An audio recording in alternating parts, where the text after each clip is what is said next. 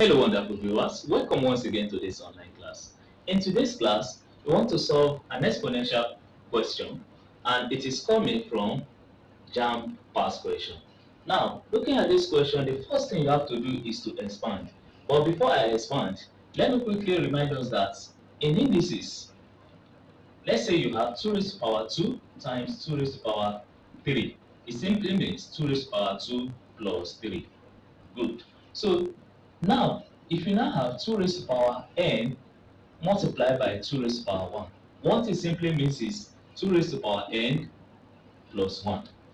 And also, if it is 2 raised to the power n times 2 raised to the power minus 1, what you have eventually is 2 raised to the power n plus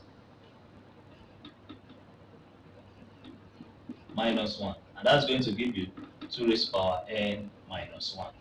Alright, so what I'm trying to say in essence is that this simply means this, while this simply means this.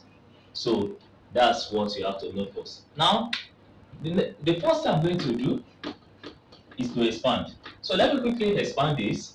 Now, I'm going to say 3 multiply by what you have in the bracket. And don't forget, what you have in the bracket is 2 raised to the power n multiplied by 2 raised to the power 1.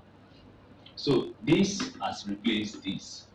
Then we have minus 4 multiplied by this. And don't forget, this simply means 2 raised to the power n multiplied by 2 raised to the power minus 1.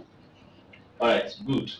That's it. That's for the numerator. For the denominator, this, don't forget, it simply means 2 raised to the power n multiplied by 2 raised to the power 1 minus 2 raised to the power n. That's very good. That's the first step. For the second step, now we are going to factorize. I'm going to factor out 2 raised to the power n. You can see that 2 raised to the power n is common at both sides. Is here, is at this side, and it's also at this side. So if you look at it here, you see that 2 raised to the power n is common at both sides. So in that case, I'm going to bring it out. 2 raised to the power n. Then in the bracket, I'm going to have 3 multiplied by 2 raised to the power 1 minus, at this side, I'm going to have 4 multiplied by 2 raised to the power minus 1. That's for the numerator. For the denominator, 2 raised to the power n is also common here, so I'm going to bring it out. So for this side, I'm going to have 2 raised to the power 1 minus 1. You notice that 2 raised to the power n is also common. So I factor it out. So 2 raised to the power n is outside. And here we have 2 raised to the power 1. So that means 2 raised to the power n times 2 raised to the power 1 is this. And 2 raised to the power n times minus 1 will give you minus 2 raised to the power n. So that's how to factorize it. Then I cannot proceed. Now looking at this now, that means outside the bracket I'm having 2 raised to the power n. Then in the bracket, 3 times 2 raised to the power 1 is going to give me 6. So I'm going to have 6 minus. Now let's take a look at this. When I say 2 raised to the power minus 1, 2 raised to the power minus 1 in indices simply means 1 over 2. So in that case, this one simply means 4 times 1 over 2. And when you say 4 times 1 over 2, this simply means 4 over 2. And 4 over 2 is what? 2. So in that case, this will now be 2.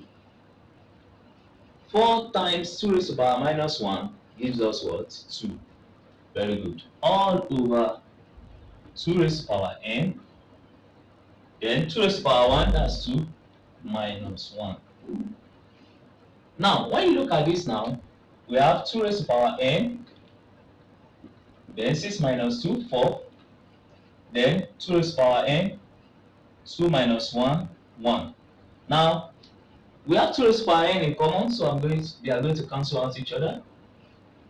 Then I will be left with 4 over 1. So which simply means my final answer is what? 4. So the final answer to this question is 4. So thanks for watching, guys. See you again in my next video.